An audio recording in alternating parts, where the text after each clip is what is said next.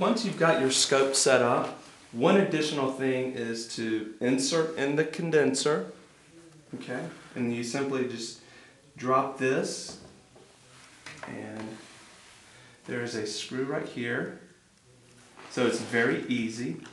All you do is simply insert it, and there is one little notch on the back of the condenser where this simply slides in to ensure that the entire condenser is centered.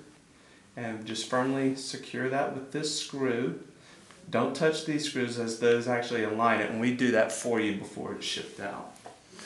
And then raise the condenser back up.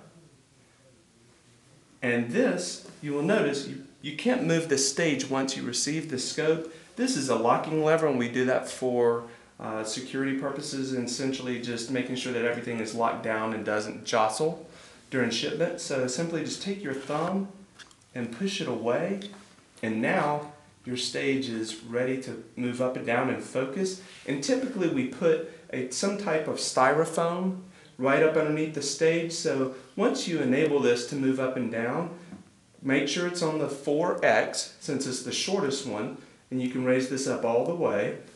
And then just simply remove the styrofoam, and then you can lower this back down, and you're ready to operate the scope.